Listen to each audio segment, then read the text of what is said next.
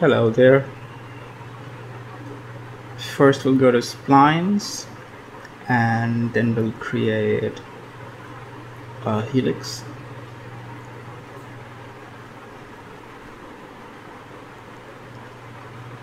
So I forgot to click a few times to make it stick.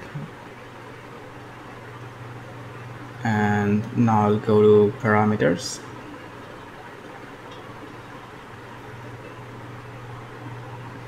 And I will make sure that both the radius are the same and just give it a height.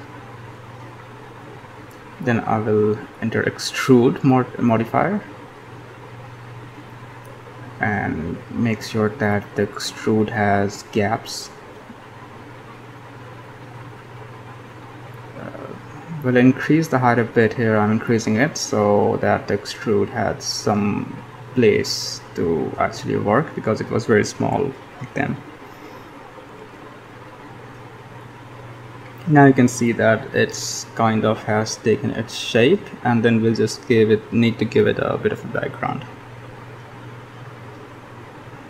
And all the edges will be flipped, so you have to select everything and then just flip it. So we've added an edit poly modifier on top of it, or you can just collapse the stack. We'll click on flip. We'll connect these two edges here, bridge it,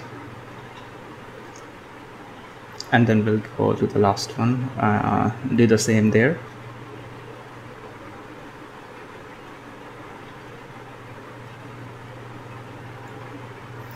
Then we'll select border. Now that's the border been formed inside and it won't go outside. We'll just click it, then select go to edges, deselect these ones, and now every edge that's facing each other will be bridged.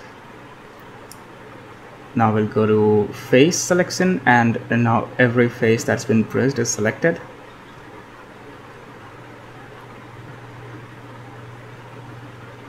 So now we can go to extrude and click on that.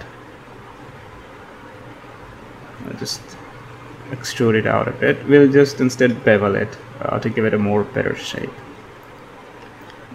Click to local normals and then decrease it a bit. Decrease this a bit as well. Now the one thing left to do is the top and bottom. Those are not planar, so we'll make them that. We'll select the borders and align it to z-axis. Then move it up like this. Now you can see that there's a bit of a weird thing going on here, so we'll just select that vertex and collapse it. Same thing with the one below. We'll select the border,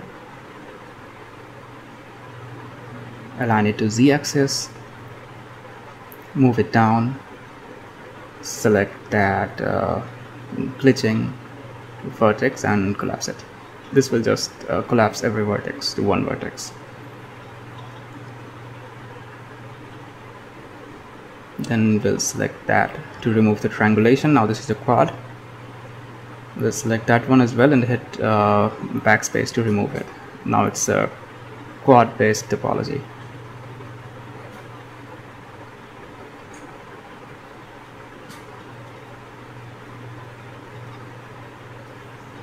Now we will go there and add a turbo smooth modifier, and you can see that it works perfectly.